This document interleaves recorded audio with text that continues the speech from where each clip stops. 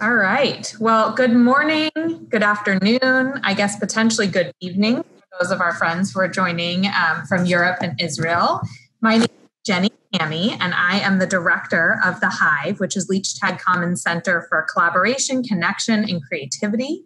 For those who are possibly joining us for the first time, we're really excited that even in this virtual space, the Hive is able to go full steam ahead pursuing our mission. I think today is such a beautiful example of that, connecting people really from around the world with such a phenomenal speaker who is on the other side of the globe from us, but in this format, it feels like you're right here in our living room. So we're thrilled to have everyone. A little bit of housekeeping.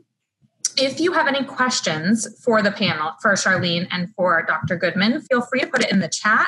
Although you won't be able to see it as participants, I can assure you all of those questions will go to them.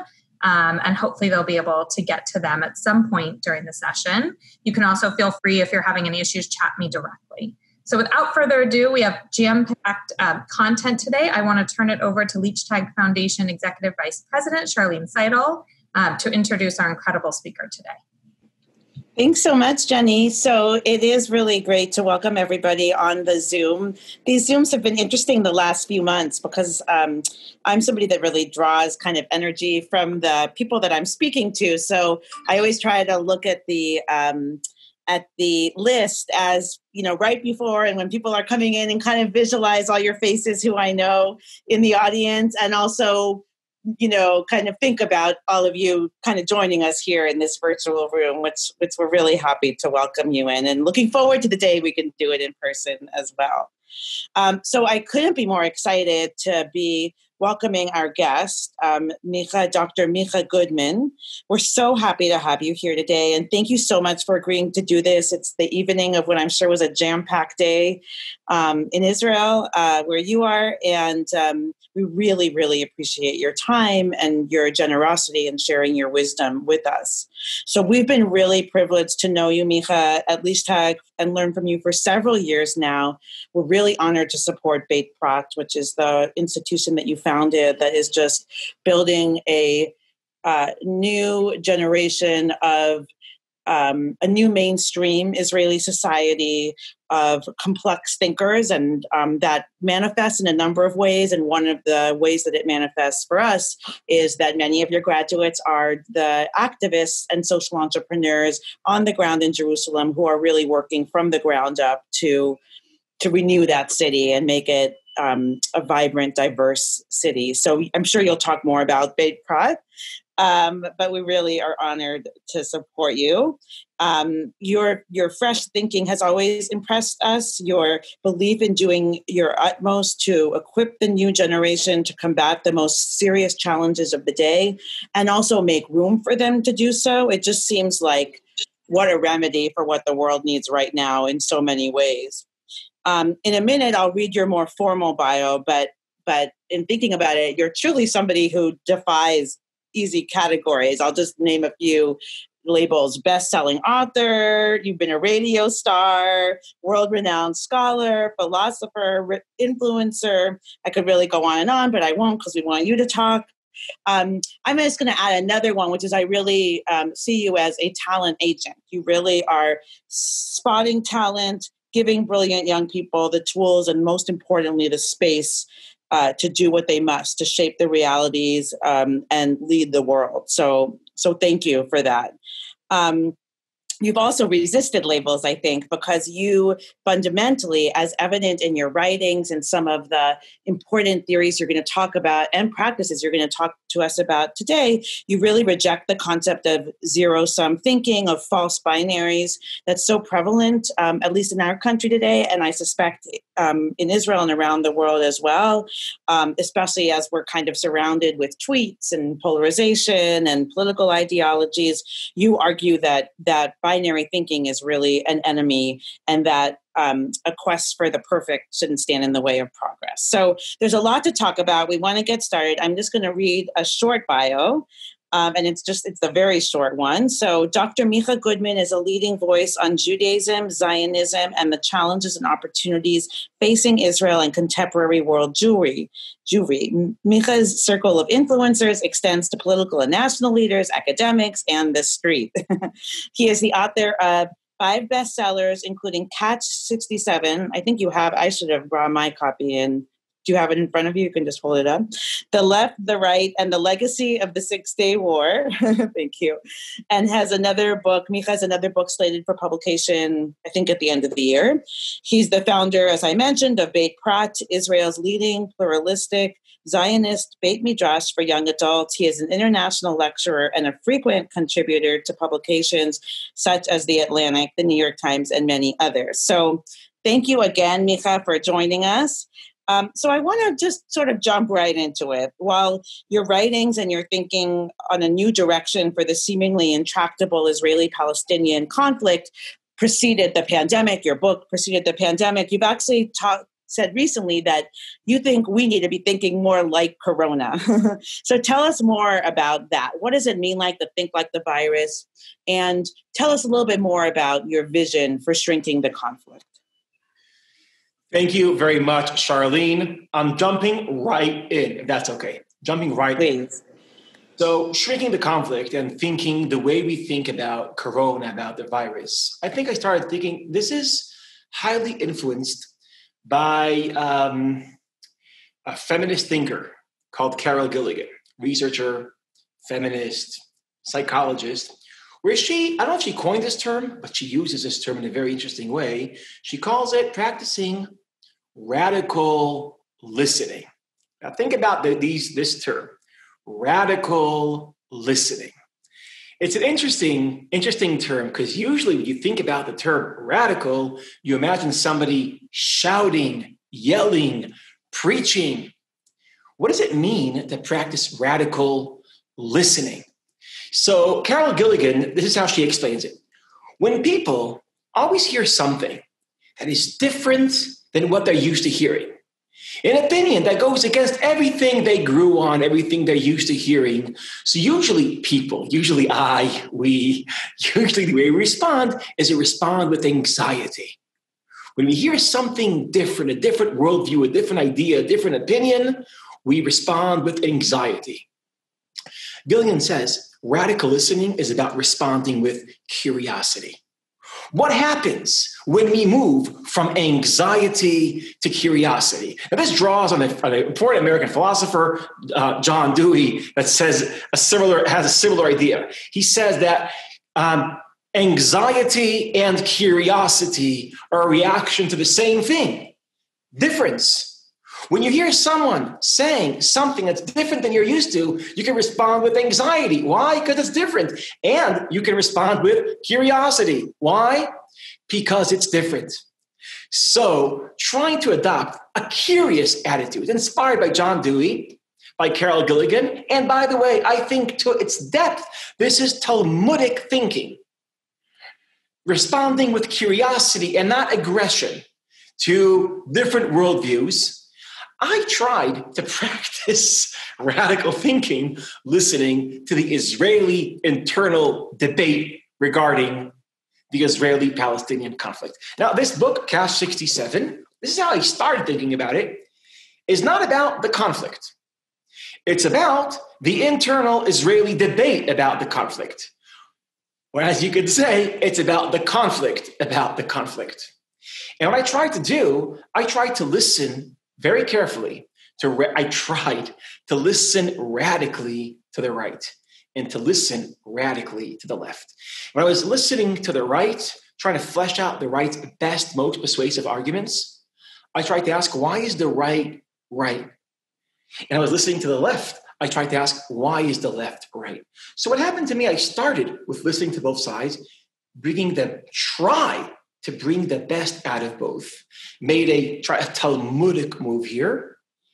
And that later on led me to some new thoughts about the conflict itself. So Charlene, here's what I propose. I want to start with trying to listen radically to the Israeli right and left, see where that takes us. And then, after maybe we have a better understanding of the internal Israeli debate about the conflict, maybe they'll help us move into the conflict and introduce the concept of shrinking the conflict. Okay, is that a good deal? How does that sound? Perfect. Okay, Perfect. Go for it. All right. Shall I start with the right? I'll start with the right, the Israeli right. I'll try to practice radical listening. The Israeli right and the Israeli left. Now, obviously, the Israeli right has a lot of philosophy, a lot of ideology, many arguments. I want to flesh out the argument which most Israelis find most persuasive, okay? That's the following argument. The Israeli right argues if Israel leaves the West Bank or Judea and Samaria, the way they call it, if Israel leaves Judea and Samaria, it's putting its existence under threat. And here's why. I want to ask everyone that's here. I see there's 74 participants. Thank you all for joining us. I want to ask all of you, I want to invite you to practice radical listening. I want to invite you, even if you're very left-wing, to make room in your heart to be persuaded just for 1 minute from a right-wing argument. By the way, then all the right-wingers among you, I want to invite you afterwards to be persuaded just for 1 minute from a left-wing argument so we can practice radical listening to both sides. I think this is to its depth. I think I can prove this Talmudic thinking. Okay, so one of the most interesting arguments of the right is the following. What happens when geography meets history? Let's start with Israeli geography, okay? So I'm sure all of you are acquainted with the Israeli map. I'm not going to draw it on a whiteboard now. I think Charlene once saw me draw this map, right? In the YMCA, remember? So but just imagine the map of Israel within the green line, okay? Israel pre-1967. How does it look like? So up north in the Galilee, Israel is wide. I mean, wide, not American, wide in Israeli terms, wide, right? Not California, Israel, okay? It's kind of wide up north, up in the Galilee. In the south, in the Negev, it's relatively wide. But within the green line, in the center of Israel, is very narrow, like 10, 12 miles narrow. That's how narrow Israel is in the center and the shore in the Tel Aviv area, right? That's fact number one. Fact number two, where do most Israelis live? Well, the irony is that's where they live. Dafka, I don't know how to say Dafka in English. Dafka, where Israel is most narrow, that's where most Israelis live. 60% of Israelis, 70% of our economy, 70% of our culture is all concentrated where Israel is most narrow within the green line pre-1967. This is very much different than the vision of David Ben-Gurion. Ben-Gurion thought we should be spread out, the Negev. But we decided that's what he wants, but that's not, we want like claustrophobic, to be very, very, and create the highest concentration area of Jews in the world in that very narrow spot. So that's a geographic fact. This is just a fact. Now, I want to move from geography to history. Okay. And I want to notice two historic dates. One, 2005, and the second, 2011. Let's start with 2005. Summer of 2005, what happens? The disengagement from Gaza. Okay, so in 2005, Israel leaves Gaza. When I say leaves, completely leaves, in a sense. It left the Israeli intelligence, leaves Gaza, the Israeli military leaves Gaza, and I think, excuse me for not remembering, 14 or 15 settlements are uprooted. I think it's 14. Not that it matters, but in my mind it will bother me. I think it was around 14 settlements uprooted from Gaza, 8,000 people. So Israel left Gaza. And there's a long story here. I'll make it very short. A year and a half later, 2007, Hamas takes over Gaza. And now rockets are now launched from Gaza, from the places that we left. Our military is not there anymore. And on a day-to-day basis, including today, communities living around 10 miles from Gaza are terrorized. Kites, balloons, Qassams, missiles, not many Israelis live there. But the ones that live there, their life is kind of miserable. Now, a rocket that falls in your community, even if it's just once a month, is tremendous psychological damage. Because the thing is, even if it happened just once a month, you think it might happen every day, every moment. So it might be small physical damage, but limitless psychological damage. And that's not how you build a life in a community. And that's what happens to Israelis that live, about roughly 60,000 of them, that's actually it's not a small number, living roughly 10 miles from Gaza. Okay, now let's ask the following question. What would happen if Israel leaves Judea and Samaria, or the West Bank? There is a chance that what happened in Gaza will happen in the West Bank. Hamas took over Gaza. Hamas, even today in the polls, are up in the West Bank.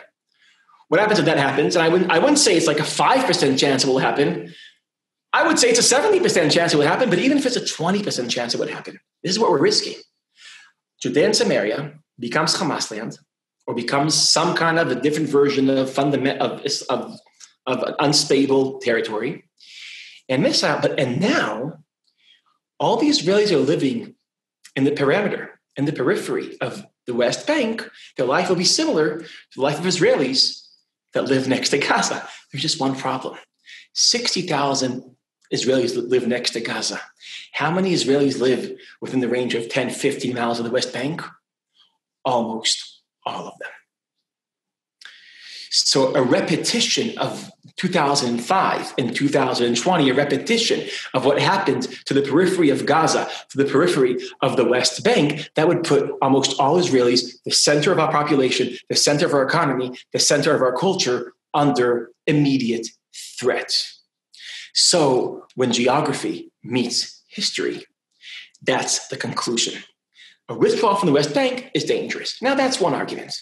But here's another argument, which I find even more persuasive. This is an argument from 2011. What happens in 2011? The Arab Spring begins. Now, the Arab Spring is a word we used in 2011 because we thought it will be like the spring of democracy. That's not what happened. And nation states started collapsing all over the Middle East. And forces of chaos were unleashed, destabilizing many countries in the Middle East. Now, in 2016, Henry Kissinger, no less, Henry Kissinger, was interviewed for the Atlantic magazine by Jeffrey Goldberg. And Kissinger had this very interesting image. By the way, Kissinger, still alive, sharp, kicking. I saw somebody that smoked him lately. Yes. And he says, this is how he said, he says, what happens ever since 2011 in the Middle East, it's a geopolitical earthquake. I think it's a powerful metaphor. Because in a regular earthquake, every building that's not very stable, if it's a powerful earthquake, what will happen to it? Will collapse. So when there's a geopolitical earthquake, every country that's not very stable collapses. That's exactly what happened in the Middle East. 2 revolutions in Egypt. Libya collapsed. And may God help the Libyans. What's happening now in Libya is horrible. Yemen tore it into 2. Iraq, chaos. Syria, God help the Syrians. They're in, I don't know how to say it, Gehenom. How do you say Gehenom? They're in hell. Syria. Yeah. Right? And all these countries are collapsing. And these nations, and these are countries that had serious political traditions. So Kissinger asks, is this the right timing to create a new nation state in the Middle East? And what happens? Because when stable countries that we thought were stable, like Libya, Syria, Iraq, Taiwan, collapsed, will a new Palestine survive the forces that Iraq, Syria didn't? What happens if the bet goes wrong? And in the new Palestine, the forces of chaos will destabilize Palestine? What will happen there in the West Bank and Judea and Samaria? We'll have a dysfunctional country, a failed state. In that vacuum of sovereignty in the West Bank, who will enter the vacuum of sovereignty? So Hamas is the obvious candidate. We can even think of, like, as an Israeli intelligence officer told me, Hezbollah, proxies of Iran, ISIS, Qaeda.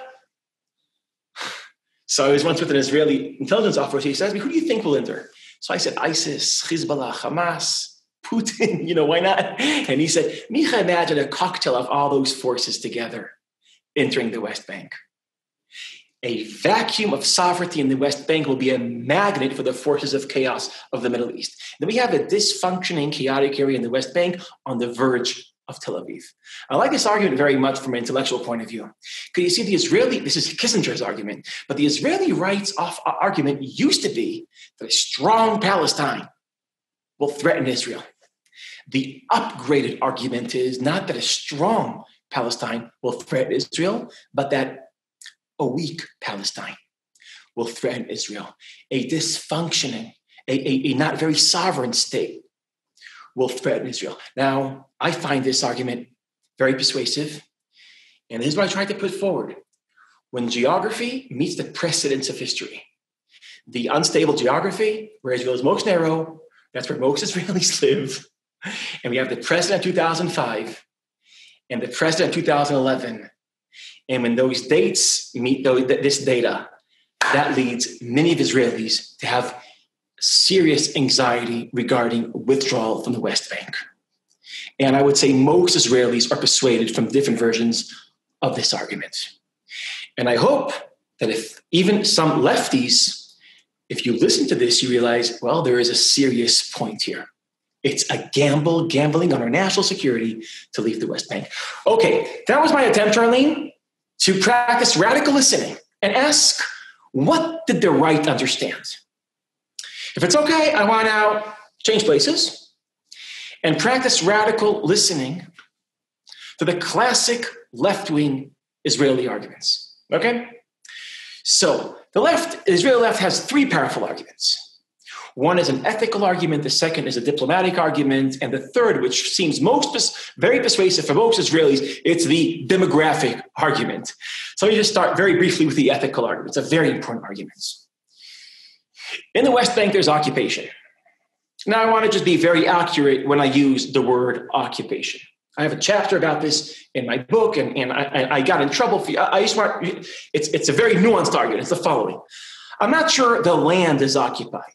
I'm not talking from a legal point of view, I'm talking from an ethical point of view. I don't think the land is occupied, but the Palestinian people are occupied. What's occupation? Occupation is the following. It's when there's a military regime controlling civilian population.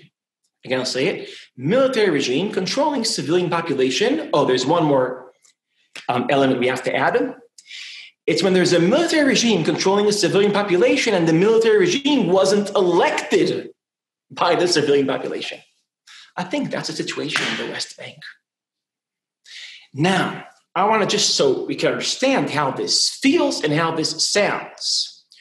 What's the definition of dictatorship? I think we all know there are some dictators in the world, some places in the world are marching to that direction. It's when there's one person imposing his or her will on a nation, right? If democracy is a nation governs itself, dictatorship, it's one person controlling a nation. What's occupation? I think it's worse. Occupation is not when a person controls a nation, it's when a nation controls a nation. Here's my best attempt to define occupation. It's the collectivization of dictatorship. I hope this makes sense to you. The collectivization of dictatorship. It's not one person imposing his or her will on a nation, but it's a nation imposing their will on a nation. And what happens if that nation that's controlling a nation is a democratic nation? So that means that every citizen in that nation, yes, is a partner in the collective dictatorship. Now, that's not ethical. It's definitely not Jewish. And the Torah, it says 36 times that we are commanded to have extreme sensitivity towards minorities. You're supposed to know intimately the soul of people that are oppressed, of people that are immigrants, of people that are foreign, because we ourselves were immigrants and foreign and gerim in the land of Egypt. That idea appears 36 times. It's not only not Jewish, it's not Zionism. This is an important point to make. Why is it not Zionism? You see, Zionism is founded not on one principle, but on two principles. One principle is the return of the Jewish people to its homeland. Of course, that's Zionism. But there's something else in Zionism. And that is the idea of self-determination, the idea, or in simpler language, the idea that every nation has the right to govern itself and not to be controlled by an empire or a different nation. That's why Woodrow Wilson joined World War I. His 14 principles were all about self-determination, liberation of nations from empires.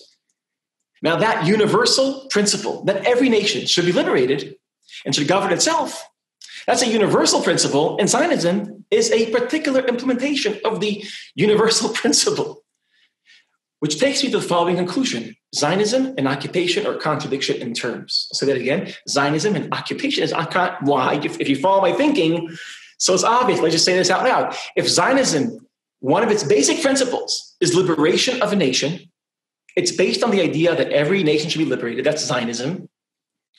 Occupation is controlling another nation. That's why occupation is anti-Zionism, as opposed to many people who say that leaving the West Bank is like leaving Zionism. No, controlling the Palestinians is anti-Zionism. Okay, that's an ethical idea, which has like three parts to it. It's not Jewish, it's not moral, and it's not Zionism. Okay, now there is a diplomatic idea that the left has, which I want to be honest, I don't think it's it's not a very good argument today, so I'm going to skip it. Okay, just so you know, the diplomatic argument is that if Israel continues a military regime controlling civilian population in the West Bank, will be isolated in the world. That used to be a very powerful argument of the left. It doesn't seem like, when we have now a peace agreement with the Emirates and with, Modi and China and Japan and all over the world, it seems like under Netanyahu, that argument has weakened. It still has value. I know it still has value, but it has weakened.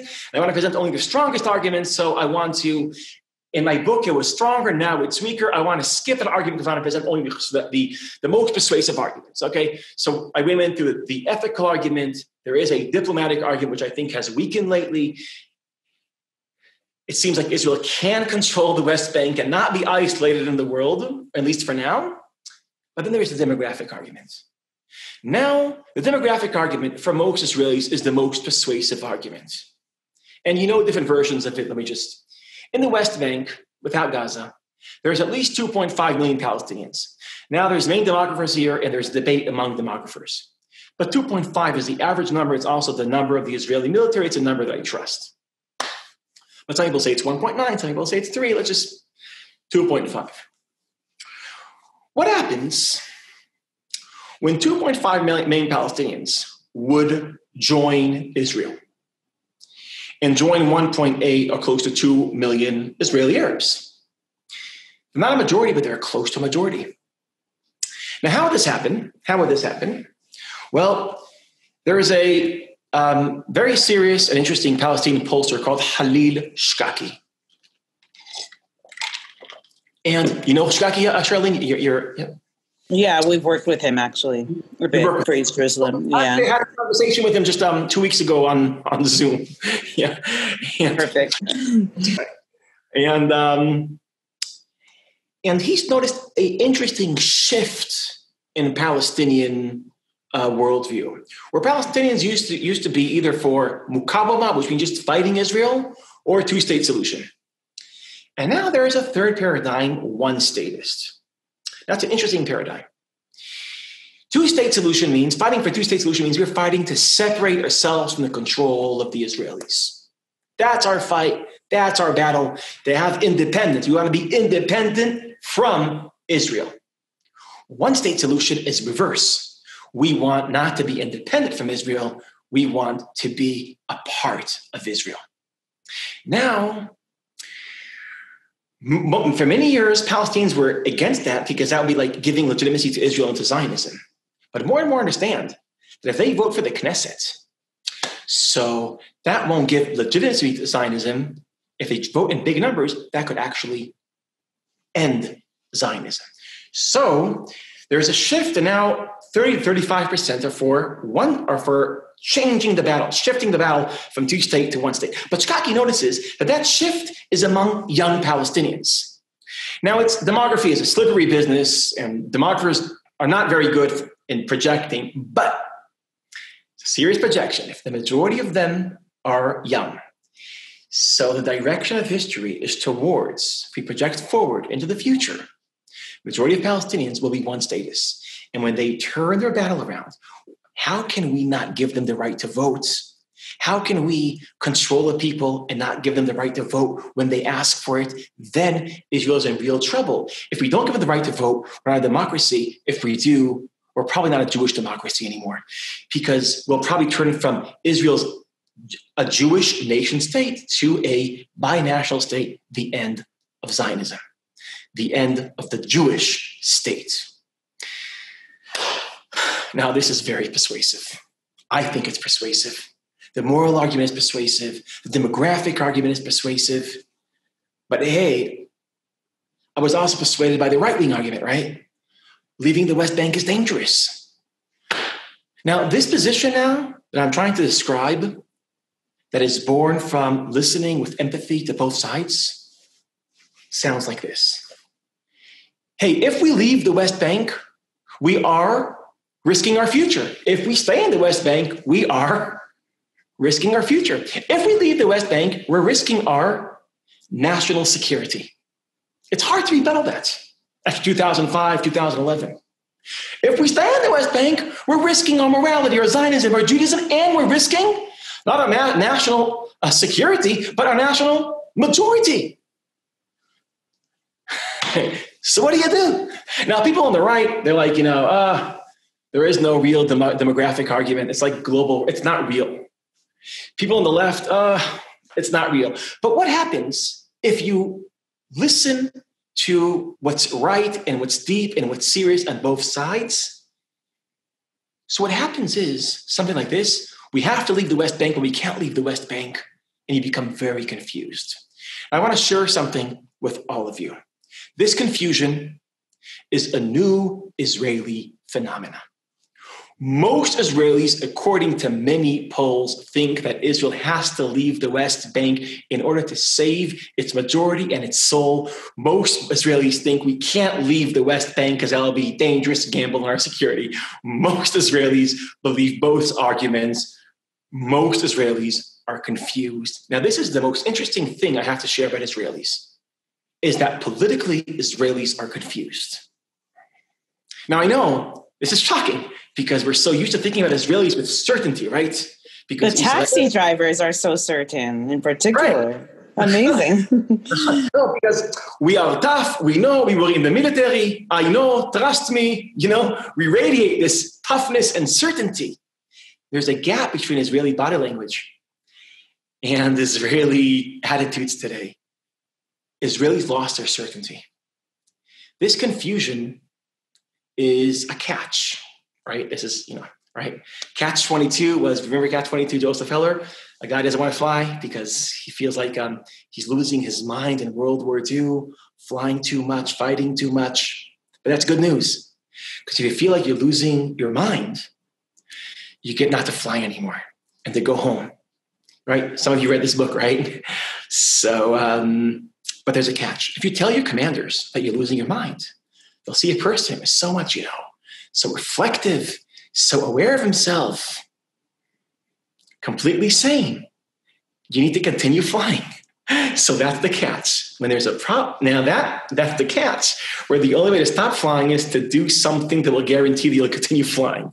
Now that absurd logical situation became a term, an idea, right? When you're in a situation and there's a problem and the only solution to the problem creates the same problem again, that's a catch 22. Let's analyze from the point of view of most Israelis. Staying in the West Bank is a problem that threatens Israel.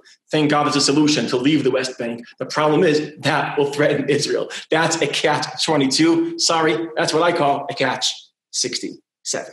Okay, so this was the first part of our lecture tonight, an attempt to verbalize, to capture a new Israeli attitude, the Israeli confusion, the Israeli perplexity, the Israeli catch. So I thought, Charlene, that this was my job to write Catch 67, to explain to Israelis their own views, trying to heal polarization, trying to get left-wingers to understand right-wingers, right-wingers to understand left-wingers, to do radical listening, to replace anxiety with curiosity, to do all that thing. And then something interesting happened in my life. The book was, I don't want to show off or anything, but it was just, people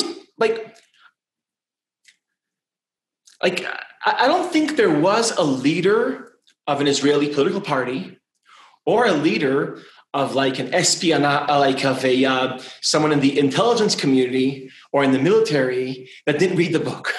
And there were people in the Palestinian community that read the book and American diplomats. So what I did was I decided that everyone that reads the book, like if it's the head of the Shin Bet, like the FBI or the head of a political party or something, I'm going to go meet him or her. And that's a fun thing when you write, because, if you're reading someone's book, and so I just heard, like somebody told me, I heard the head of the Israeli intelligence is reading your book. I sent him a note. Can I meet you? And I met with him because I guess when you read someone's book, it's nice to meet him. So I spent a year meeting all these people within the Palestinian community, within the Israeli military, within the Israeli intelligence, some Americans.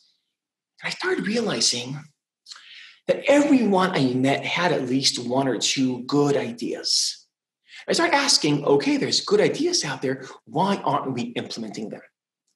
And here's something happened to me. I started shifting my thinking from thinking about the Israeli debate about the conflict to thinking about the conflict itself. And this, Charlene, is where I started developing the shrinking the conflict concept. Let me try to explain this. So I'm hearing all these very good ideas. And all these ideas we can't implement. I was asking, why can't we implement it? And I saw an answer like this. Well, we can only implement this idea as a part of a two-state solution. And we're waiting for an opportunity to have a Palestinian partner. We can negotiate, reach a deal, have a two-state solution. We can do all this stuff. And I start asking, why do we have to have a two-state solution to do that? Meaning, if there are steps we can do without a two-state solution, let's just do them tomorrow morning. Because you see, if every step on the ground depends on peace, you know what that means? That peace that's not coming means no steps on the ground, which took me to the shocking conclusion that the waiting for peace, the idea of peace, is freezing the status quo. You see, we're so used to thinking that the myth of settlements freezes the status quo, and that's true, but that's not a surprise. The whole purpose of the settlement movement is to freeze the status quo. But what's shocking and interesting is not only the sacred myth of settlements, which I go into that myth in my book, I won't go into it now, is freezing the status quo. That's the purpose of settlements. It's also the myth of peace is freezing the status quo. Because if any movement depends on peace, peace that's not coming means no movement. So start thinking, okay, how can we create movement without peace? And without replicating 2005, this invasion from Gaza, which was experienced by many of the Israelis as a bad move. So how does that look like? Well, I want you just to imagine the following. Imagine someone says he or she has a solution. I always want just to see how we think about problems usually.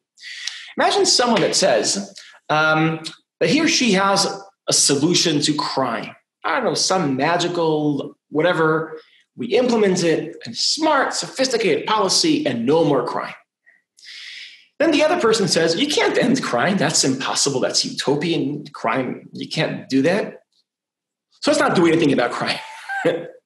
Or another example. Let's say someone says, car accidents are bad. We have to end car accidents and have a brilliant policy that will end car accidents. Then the other side says, well, you can't end car accidents, so let's not do anything about it. Now, these are obvious false dichotomies, right? If you can't end crime, that doesn't mean you don't do anything about crime. If you can't end car accidents, that doesn't mean you don't do anything about car accidents. When it comes to the conflict, that's how we think. One side says, let's end the conflict. The other side says, we can't do that, so let's just not do anything. You see, for some reason, we don't use binary thinking in many problems. When it comes to politics, we're trapped in binary thinking. Either you end the conflict or there's nothing we can do.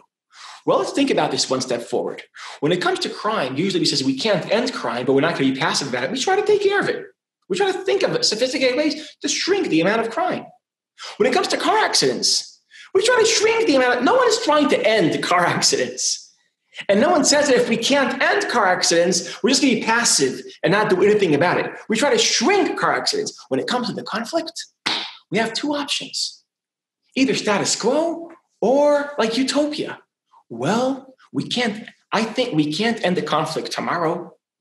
We probably can't end the conflict the next decade or maybe the next 2 decades. But does that mean that we're passive? Absolutely not. There's a lot we can do.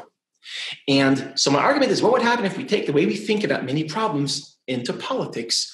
We would start thinking about shrinking the conflict.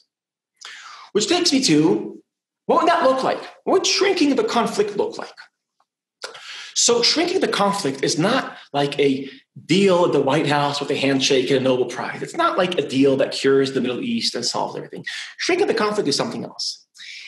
Shrinking the conflict looks like a sum of many small steps. Every small step is a small step. The sum of small steps is a big step.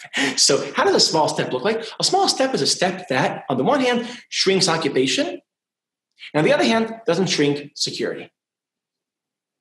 Shrinks occupation means Israelis control Palestinians less without being threatened by Palestinians more. Now, all the ideas I heard throughout the past 2 years do exactly that. Shrinks occupation, doesn't shrink security. Let's just do that tomorrow morning. And every step, and thinking about this for a while, and Charlene knows, in Beit Prat, we actually put together a lot of young Israelis that try to take different ideas from different places, different people, different books, different plans, and put together a package of steps that shrinks dramatically occupation without shrinking security. Would that end the conflict? Absolutely not. Will it change its nature? Yes. So let's start doing that tomorrow morning. But to do that, we have to overcome 2 dreams. The dream of sacred land, right? Expansion of settlements. We have to give up that dream. And the dream that peace is coming tomorrow morning. We have to save our bargaining chips for the great deal. If we overcome the 2 utopian dreams, we can actually minimize real suffering on the ground. So that's how, Charlene, how I moved from listening to trying to figure out, to verbalize the Israeli attitude towards the conflict. That was my first step. The step was trying to break binary thinking regarding the conflict and trying to give birth to a new way, a new attitude, a new approach to the conflict. That's how the shrinking the conflict concept was born. Now, from my experience, what I said now is never enough because people need meat. Like, okay, what will those steps look like? So, Charlene, maybe I'll just give like 2 examples of the steps and then... Yeah, we have a few questions coming in. This is great. I also just want to be sure that you also, maybe in the steps, talk about creating the generation that creates the peace. Because there are questions coming in about, well, what's the end goal? So anyway, that would be great. Okay. The whole generation. Okay. Yeah. Tell me... the situation on the West Bank looks like this. Imagine you're planning to move into a very nice big house. And you say you're moving in 5 years. So the temporary house you're going to live in, you're willing to compromise, not the amazing house and not a nice apartment, no elevator, whatever. You're willing to live there because it's temporary. And then what happens is you realize that the temporary conditions you only agreed to because they're temporary became permanent. That's what happened to the Palestinians. In Oslo, they were told or they understood that in 5 years, there is a permanent solution, which will include an independent Palestinian state. In the meantime, there is a very, very imperfect autonomy. And what happened is they agreed to that impermanent solution and it became permanent and they're stuck in an impossible situation trying to explain the situation. And to make it easier, it's just like this. The Palestinians have autonomy, meaning they're governing their own lives, on roughly 40% of the West Bank. Now, it's complicated because part is Area A, part is Area B. I'm not going to make a distinction now just to make things easier to explain. But roughly, we're talking about 40% of the West Bank. The problem is that those 40% where the Palestinians are governing their lives, they're not contiguous. So let's say this is a Palestinian autonomous island.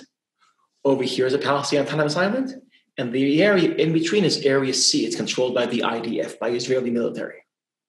Now we're talking about over 160, I think it's 169 Palestinian autonomous islands not connected to each other. You know what that means? It means that when you're Palestinian living in Ramallah, when you're in Ramallah, so you're like, hey, I'm a Palestinian governed by Palestinians, not experiencing occupation, kind of nice. Your cousin in Nablus also is a Palestinian governed by Palestinians when he's in Nablus, because it's an island. The problem is those autonomous islands are not connected to each other. So you want to go visit your cousin from Ramallah to Nablus. You have to go through Area C, then three things could happen to you. One, you can't predict what will happen on the road. You might be stopped, might not be stopped. But even if you're not stopped, you couldn't predict it. Two, when you're stopped, you feel humiliated. And three, you feel discrimination because settlers on the same road are not stopped. So discrimination, humiliation, in a world where you can't predict, that's occupation. And it's a result of the fact that the Palestinian autonomies are not connected to each other. So how about we connect them? And here's an idea. This is not my idea. It exists. Imagine a territorial corridor of a few miles that becomes Palestinian sovereign. It becomes Area A. So a Palestinian sovereign territorial corridor that connects these islands to each other. And in the center of that corridor, there would be a road. So you know what that means? You're driving the road. You're Palestinian, driving the road. Maybe you look to your right, that's Area C out there. It's controlled by the IDF.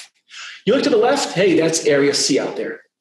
But the road itself is Area A. The cops that will give you a report are Palestinian cops. So you move in a sovereign corridor that connect all the Palestinian islands to each other. Now, let's do this. I want to say something. This corridor would reduce occupation dramatically. It won't reduce security at all. I know because I checked this. I spoke to all this security. It won't reduce. Why do we have to wait for peace to do this? You see, if we're waiting for peace to do this, peace is not coming. We're never going to do this. Let's just do this tomorrow morning. And reduce occupation. I think occupation now is to the level of 80. Then we take it down to 40. Here's another step. You know, the Palestinians not only don't have freedom of movement, it's very hard for them to fly out of the West Bank. And this is pre-corona. Now nobody can fly anywhere. But pre-corona, their only way to fly is to go through the Allenby Bridge, cross that's the Jordan River, go to Allenby, go to Amman, and fly from there. It takes Palestinian average 24 hours to cross the Allenby Bridge from different reasons of bureaucracy, of technology, of dysfunctioning border. It could take 40 minutes.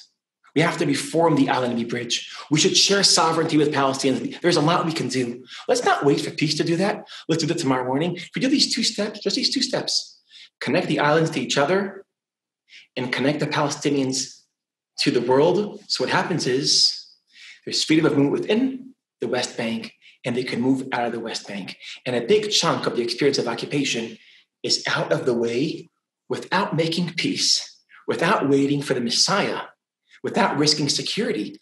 Why can't we do this tomorrow morning? Now there's more steps. I gave you two examples. There's more steps. Here's how I imagine it. Israelis are enjoying, let's say, I'm making up a number now, 80 points of security. Palestinians are suffering 80 points of occupation. If we can reduce occupation from 80 to, let's say, 15 or 10, and Israeli security will stay 80, maybe go down to 75, maybe even go up to 85. Is that a good deal?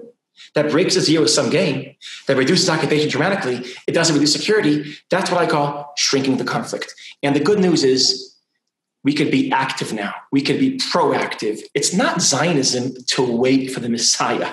It's not Zionism to wait for historic conditions to transform the Middle East. Let's do this tomorrow morning. Now, to Charlene, to your question, what would happen? What would happen? I realize what would happen if this could be a part of a deal, not a peace deal, not a peace treaty, but a different kind of a deal? One of the reasons why a deal between Israelis and Palestinians doesn't seem possible is because Israelis, there's a lot of research about this, there's also an emotional clash. You see, many Israelis do not hate Palestinians. They're just afraid of them. They're afraid of them. This is just being very honest, very afraid of them. And like when they see Palestinians, they feel a little bit anxious. It's just a fact. Many Palestinians don't hate Israelis, but they feel humiliated by them. And even if Israelis not trying to patronize, that's how they feel. Now, what happens when Palestinians feel humiliation, Israelis feel anxiety? And I think they both feel the same, like maybe for good reasons, maybe for bad reasons, it doesn't matter. That's the situation. You don't need to have research to know this, but there's a lot of research that backs this. So what happens? How does this play out? Because Israelis are afraid of Palestinians, so we overcheck them, right? In airports and checkposts, we overcheck them. As a result, we humiliate them. Because of humiliation, that creates a poisonous atmosphere that sometimes leads to violence that makes Israelis be afraid of them more. And therefore, more security, more humiliation, and you see how we spiral here. Yes, humiliation creates an atmosphere that creates, violence, that creates more anxiety, leads to more humiliation. What's true on the local basis is true also on a macro base. Think about it. Israelis probably would never agree to create a Palestinian state where our Air Force can't fly over Palestine, where we don't control. Can you imagine something more humiliating for Palestinians having the Israeli Air Force over their head? So the only deal that will satisfy our anxiety will create humiliation. Or we want our forces on the Jordan Valley. Is that what's more humiliating for Palestinians than foreign troops of their enemy or used to be their enemy in their territory? So any deal that will satisfy our anxiety will create humiliation, and any idea that will give Palestinian dignity will create Israeli anxiety. So there is an emotional aspect here, which is not talked about enough. So what happens? So maybe you should think of it this way. How do we calm Palestinian humiliation and Israeli anxiety? So here's my last take on this, and then I'm moving the ball back to you, Charlene. We can't bring peace in this generation, but that doesn't mean we can't move forward. Shrinking the conflict would mean trying to create a generation of Palestinians that were not humiliated by Israelis, and a generation of Israelis that were not afraid of Palestinians. If we could create that generation could create peace. Let me make this clear. Our generation can't make peace, but maybe we could create the generation that could bring peace. We can't create a deal now, but maybe we could create the psychological conditions that could lead to a deal. So, and this is thinking biblically. When Israel, in the Bible, when the Israelites left Egypt, they didn't enter the promised land immediately. There was a 40-year gap between slavery and redemption. 40-year gap. And according to one of the interpreters, Rabbi Avraham ben Ezra, the purpose of that was to train their minds, a new mindset that will enable them to enter the land of Israel. It seems like we need to create a gap of a generation between us and peace. And that generation, a generation that doesn't, of Palestinians that are not humiliated and Israelis that are not terrified, that generation could create peace. Maybe all we can do is create the generation that could create peace. So I went through a lot for analyzing the internal Israeli debate, Israeli confusion, false dichotomy, shrinking the conflict through small steps we could do tomorrow morning. What will those steps do? It will shrink the conflict, reduce suffering, and it might do something else. It might create a generation that could bring peace. So that was my... Thank you. Wow. That was a lot, but it was really incredible and compelling, and as evidenced by all the questions that are rolling in. So we're going to push a few minutes past, if it's okay with you, Micah, 9 p.m. your time, to just get to a few questions. A couple of the questions have been around what is the end goal? So I think you kind of addressed it. What will the goal is to create the generation that will create peace. It's foregoing a goal of peace in order to shrink the conflict to create that generation. So that's really important. A couple questions are coming in around leadership, leadership on the ground on both sides. Are they willing? How motivated do they need to be? Young Palestinians and Israelis, how did they feel about the shrinking the conflict? I know you're kind of working on both those fronts. I know that some of these are very sensitive current conversations. So maybe just if you could comment on both the willingness of leadership, political leadership, but also the grassroots that will inherit, that will be that next generation. Great. So I think among Israeli leaders, I know personally there are some Israeli political leaders that are fascinated by these ideas and are some that are not crazy about these ideas, but maybe current political leaders are less interesting. What's more interesting is what's happening grassroots on the ground. And I can tell you that Israeli grassroots on the ground, many Israelis are very excited about this. And now my Beit Prat activists are a sample. They're not unique. They're a sample of the best of Israel. And you know these chevra, right, Charlie? So I think what characterizes the way these young Israelis are thinking is like this. On the one hand, they're very idealistic. And on the other hand, they're very flexible in their thinking. And that's a rare combination. Because many times when people are very idealistic, they're not flexible in their thinking. Or when they're flexible about their thinking, they just don't care and they're indifferent. That combination of being very idealistic and very in their passion and very flexible in their thinking, that's a growing Israeli current. And that's where these kind of ideas are gaining a lot of traction. And I think that's the future of Israel. Passionate idealists in their soul and very pragmatic and flexible in their thought. And I think that's a growing Israeli current, an exciting Israeli current. And I don't want to, Charlene, I don't want to overstate the influence of these ideas, but just let's say one testimony was that my book, 67, I'm only saying this just to make the point, was Israel's most read nonfiction in 2018. So that says something about this kind of thinking, right? So that says something. And there is a Israeli reporter called Daphna Liel. She has a podcast, and she did a podcast about this idea, and it was out of her 73 podcasts, it was our number one most listened. So I'm saying there is Israelis, I think, are hungry for this kind of an idea. And I ask about Palestinians. Well, I think the Palestinians are facing a catch 67 of their own. Maybe we better call it a catch 48. According to many polls, according to many conversations with Israeli intelligence and many Palestinians, so they were always faced with two paradigms, Hamas and Fatah. Hamas was about mukawama, like the fight, and Fatah was like two-state solution and everything. They look at Gaza, they see Hamas paradigm doesn't work. They look at Ramallah, they feel like Fatah paradigm doesn't work. Just like Israelis are confused, young Palestinians are confused. Our biggest question is how do we channel confusion to action? So what I'm trying to do in Israel is to channel confusion to pragmatism, confusion to action. I think the potential within the Palestinian society is that there's new confusion now. And the question is, will that confusion lead to despair or to new ideas and new action? That's the big question. I don't know the answer to that question, but that's where the potential is.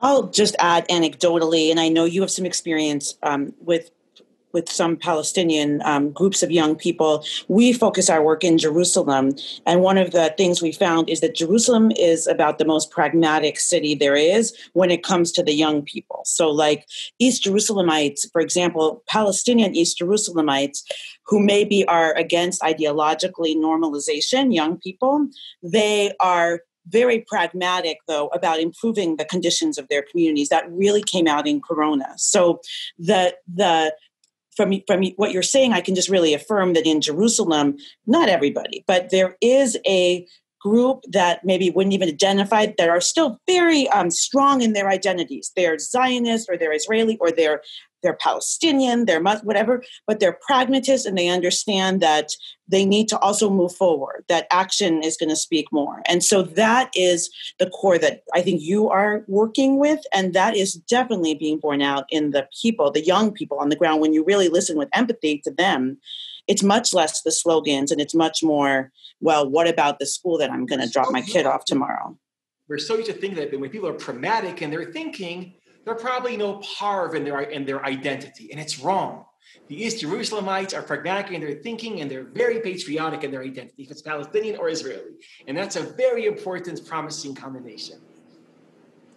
Absolutely, yeah. I think that and it's a coalition of right wing and left wing, and I don't think we've ever articulated it like this. But listening to you, it's because there is empathy, like both sides kind of come to the same conclusion or a similar conclusion, regardless of the way that they are thinking. But all their interests are sort of captured. And so I'm reading through the questions as well as some questions that there are questions around addressing some of the current events. I don't know to the extent that you want to do that. I will just throw a few of the current circumstances. You know them, and you can just say how this is borne out. The coalition government, the nature of internal politics in Israel, the clear gap in Palestinian leadership at the top. I mean, with Abbas getting older and an uncertain how COVID, of course, and annexation has come up in the questions, and also impact of that on your ideas, and then the UAE deal and kind of how that affects. So I'm just sort of throwing that stew of problems that is like from the last month, maybe, into how you see your practical work on the ground being affected by any or all of those factors. Yes. So I think Israel is different than the US in the following sense. American society is very polarized. In the politics, I guess it's a gross reflection of polarization. Like the division in politics is a reflection of a division in the country. I think in Israel it's different. The country is not very divided, but the politicians are very divisive. So Israel is different. In Israel, the political polarization doesn't reflect a polarized society. It actually masks the fact that we're not so polarized. Okay, we're not so I think the future of Israel is more grassroots, bottom up than the politicians or the current leaders of Israel. But let's just imagine the future. I think it's fair to say that we're towards the end of the days of Netanyahu. Now, God knows so many people said that line for so many years, and they were always wrong. But it's fair to say Netanyahu has been governing Israel for many, many years. It won't last forever. It's also fair to say that these are the last days of Abbas. Now, people have been saying that for a while. But here's something for sure. Palestinians have a hard time imagining their political landscape after Abbas. They can't imagine how it would look like. They don't even know what the process is of electing the next one around.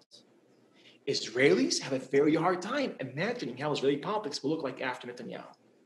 So here's something for certain.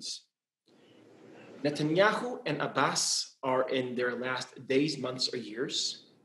And what's after both of them is complete mystery, completely unknown. That means it's unknown. That creates a lot of anxiety, but also a lot of potential. Now towards the UAE deal. So I just want to offer one thought. Here's a very sophisticated move and a very impressive move, canceling annexation towards peace with the Emirates. Very nice. Actually, it's actually a very elegant move because Israel gave up something that I'm not sure it wanted to do anyway for peace. Great deal. Kol hakavod. Great. There's only one problem. We can't sell those goods twice. We can't cancel annexation that you canceled again, right? We can't do that again. So we have to offer something to Palestinians in order to promote more peace with Arab countries. And what would that be? What would that be? What's the next thing we can offer? We can't offer canceling annexation again. What's the next thing we should offer? I think this is how it looks like. Let's start speaking about dramatic expansion of Palestinian governance, autonomy, shrinking occupation, towards continuing peace, the movement towards peace in the Middle East. I think that's how it could look like. That's why I think, Charlene, we might have a renaissance for this kind of thinking. Well, that addresses a lot, that there's a bright horizon, maybe, if we do right by this generation.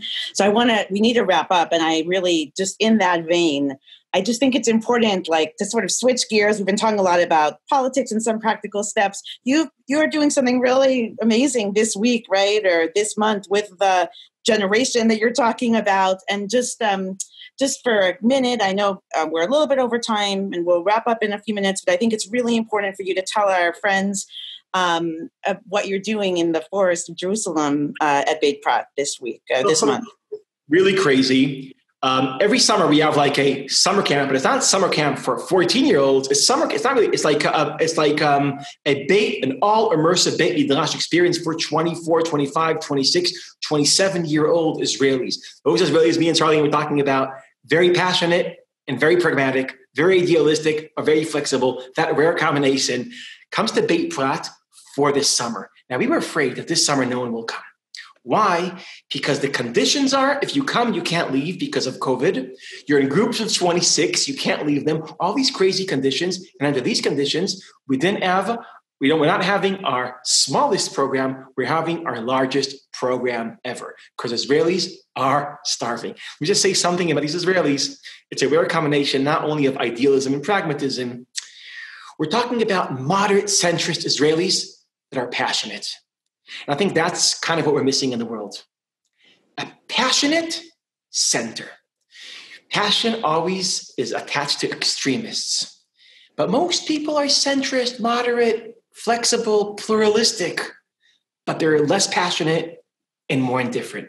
Can we create a passionate center? So that's what's happening right now as we're talking in the forest of Jerusalem. And that's, I think, a potential for Israel in the future. It's pretty cool. We're going to include, if you give us permission, a picture that you sent from the forest in our follow-up email, because it's really fun to see. And we'll also include, there's a lot of questions about your book. We'll include a link for the book, a link for the lecture. If we could, when we do this in person, we'll even give everybody a book, but that day we'll have to wait a little bit. And it's just, we're so grateful for you for joining us. We'll also send a few links to articles that Micah has written in the Atlantic and the New York Times about some of these ideas. And I don't think you've heard the last of these ideas. There's things that are being actively worked on right now, which is very exciting. Yes. Yeah. So thank you. And thank you also to your wonderful colleague, Ayelet at Beit Prat. She has been instrumental in helping us with everything, really. And it's just such an honor to work with you. And I'm so happy for this opportunity to introduce you to some of our friends and to really spread this vision of passionate moderacy and centrism. It's just a vision that I think we can all cling to. Jenny, I'm just going to ask you, is there any more, do you need to make any announcements? Nope, we'll be following up, like you said, Charlene, with an email with all the things we promised you shortly. Thank you so much. Laila Tov, Micha, we couldn't thank you more. Thank you so much. Thank you so much. Thank you for joining. Bye. Have a wonderful morning, afternoon, evening.